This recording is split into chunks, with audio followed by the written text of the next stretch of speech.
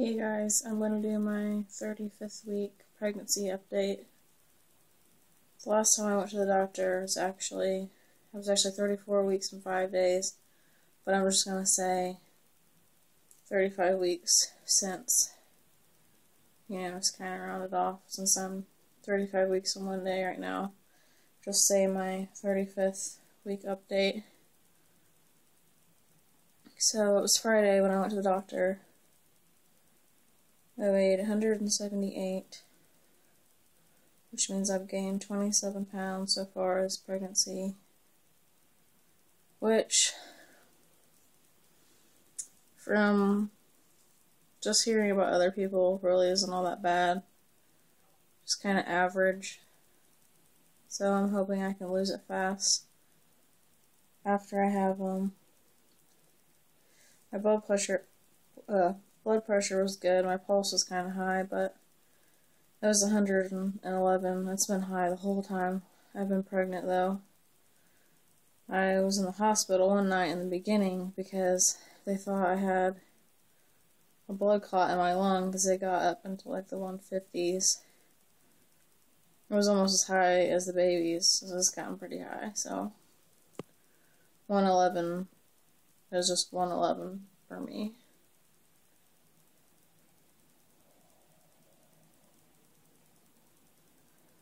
Looking down at some things on my notebook, so just kind of want to make sure I don't skip over anything.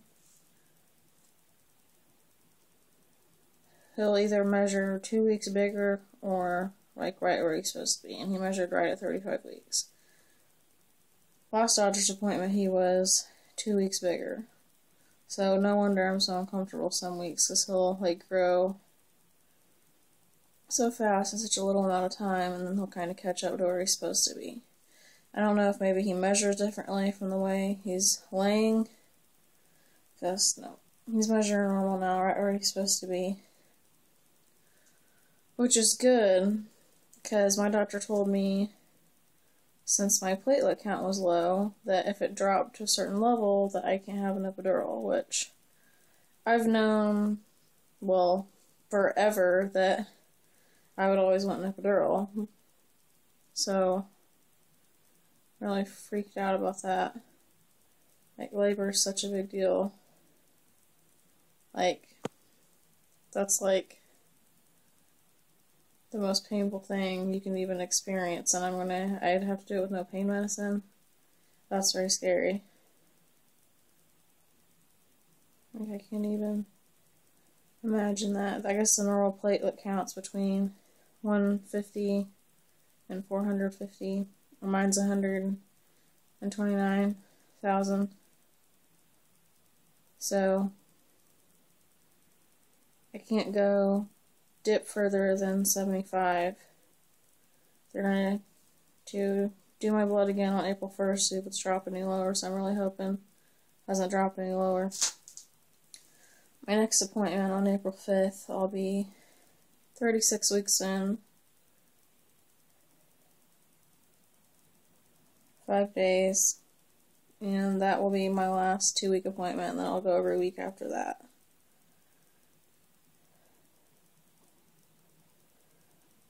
I've been on an antibiotic for a bladder infection, nitro.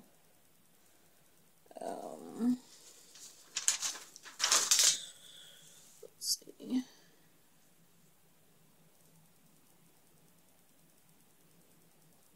Nitrofurantoin, Necro, something like that. It's a gray pill that I have to take for 7 days, twice a week. Today's my last day. I have to take it.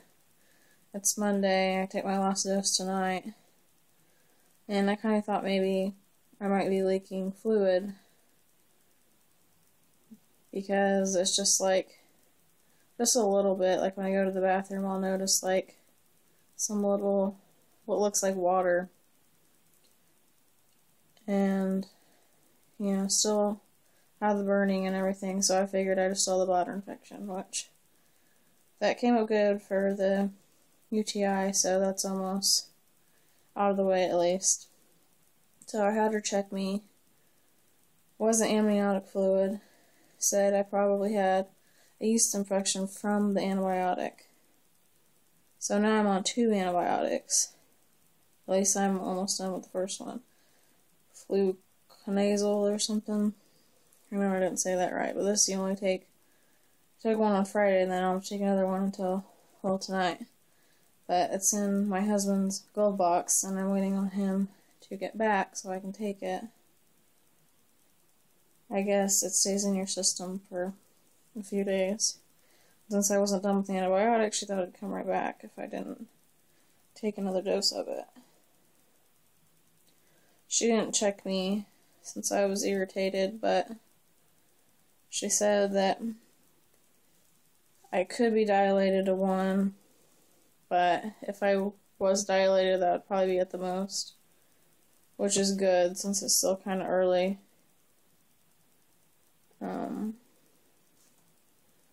But we'll see. The next time I go in, they do the strep swab test thingy to see if I have a strep infection.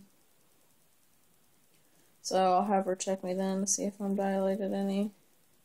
Which by then I'll be almost 37 weeks, so if I'm dilated a little, hey, that'll just be exciting to me. Be pretty exciting. Scary, but exciting.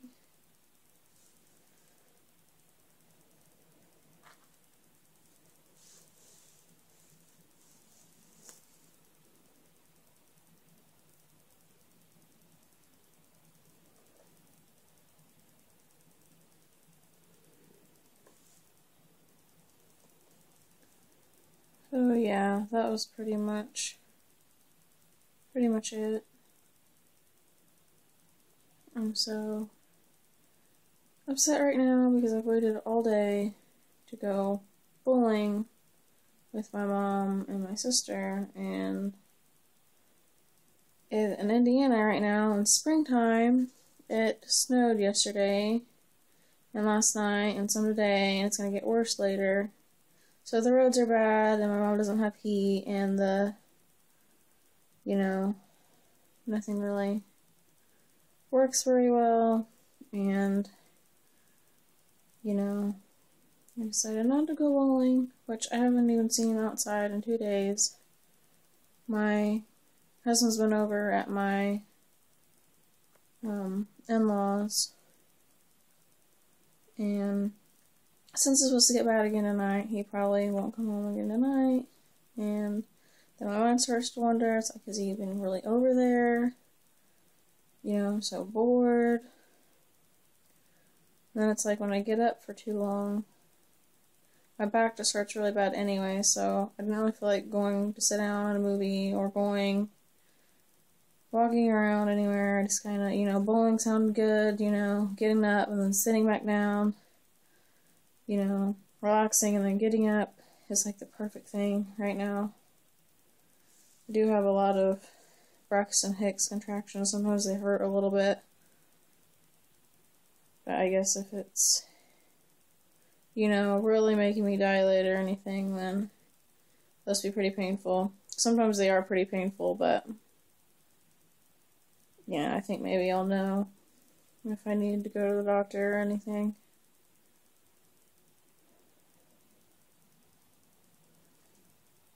But I think we're going to go bowling tomorrow instead of tonight. So I'm going to try to catch up on some of my videos.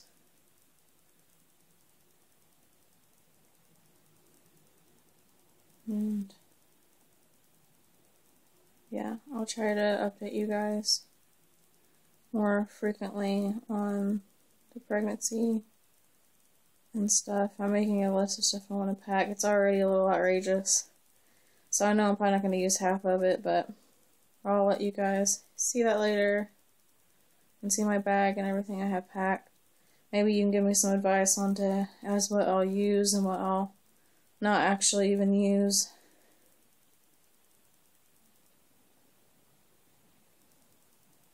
Because I know a lot of women, especially first time moms go overboard with what they bring in their hospital bag, and then you're sore, you feel like shit, you just want to relax afterwards, and you don't even use half of it. I know I'll have more than what I'll need, but maybe you can just kind of tell me. I probably won't listen, but I might not bring all of it. I'm gonna wait till, like 37 weeks and do maybe some labor walks to maybe, get things going a little bit and stuff like that. Some working out. Maybe I'll actually have sex with my husband since it's been like, 2 months or something. I don't know. I'm looking forward to getting closer and then getting more freaked out. I'll be a lot more reassured when I go into the doctor next if my platelets haven't dropped and I know I'll get my epidural. Then that'd be a lot more reassuring because I'm going to have that epidural. A coloring book and crowns or something kind of childish, but that I think it would be good to bring up there. Most people probably don't think of because they might be waiting for a while. And I might get bored. Who knows, I might be in excruciating pain the whole time and not even use it. Maybe like one of those squish stress reliever things. Kind of think maybe one of those would be good to take maybe. I'm going to show you my 35-week belly shot up close on the stretch marks and whatnot.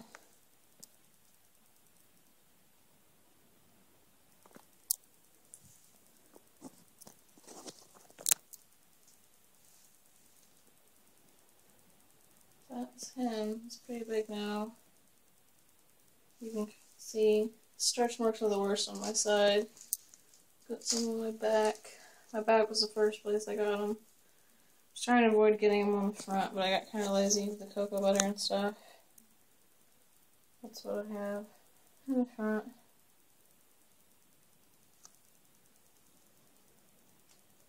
But he's pretty big now.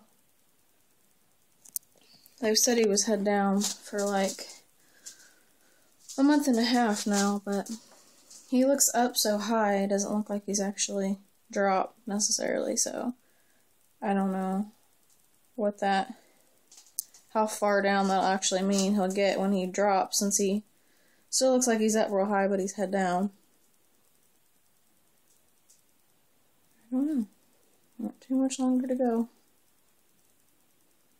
I'll try and update more, have actual updates on the pregnancy